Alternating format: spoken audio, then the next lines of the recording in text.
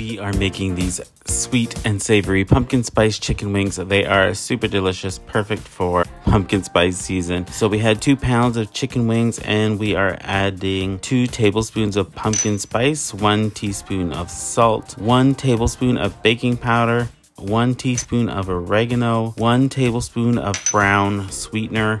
So this is not sugar, it is brown sugar-free sweetener like Swerve. And then we're adding 1 tablespoon of paprika, 1 teaspoon of garlic powder, and 1 teaspoon of onion powder. Place the chicken wings in a bowl, make sure they're patted dry, sprinkle the seasoning over top, toss it, and then throw it on a baking pan. With a wire rack is best. You're going to want to bake it in a preheated oven at 425 for 40 minutes, flipping halfway through, tossed with some melted butter, 1/4 teaspoon of salt, and 1 tablespoon of brown sweetener. So delicious.